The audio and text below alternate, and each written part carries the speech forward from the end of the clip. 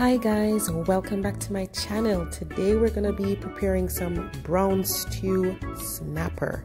So we're going to be leaving the fish whole, guys.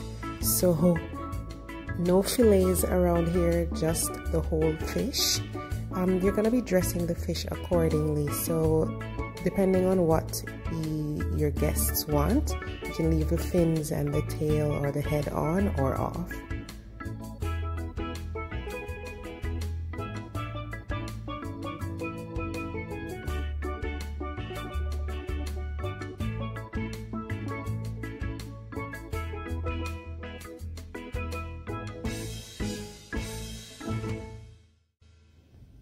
So we're going to be rubbing in the seasoning, so make sure you've washed your hands thoroughly, or if you have some gloves that you want to wear, you can always wear those too.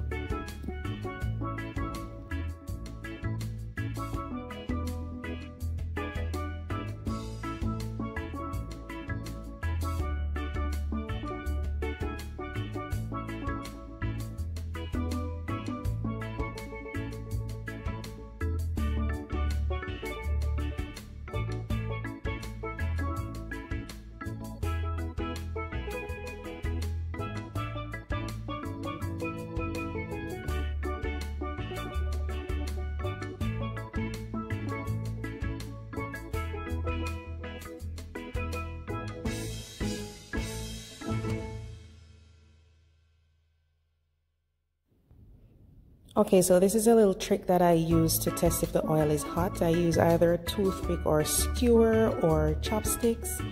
I put it in the oil, and if some bubbles form around it, that means the oil is hot and ready to go.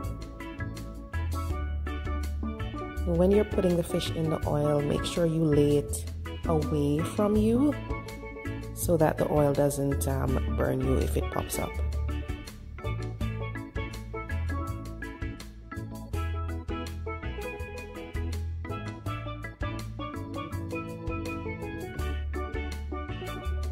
So you're going to be frying the fish on both sides. I do put garlic and scotch bonnet in the oil. It's just to add a little flavor. It's not really for spice, it's just for flavor. And we're going to take it out later on.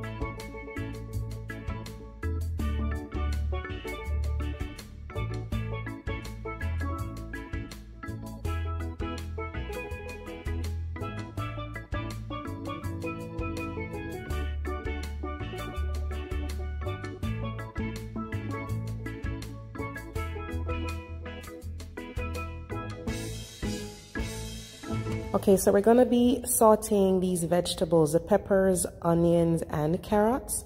However, you're not going to cook them too long because they're going to be simmered in the gravy, so you don't want them to overcook.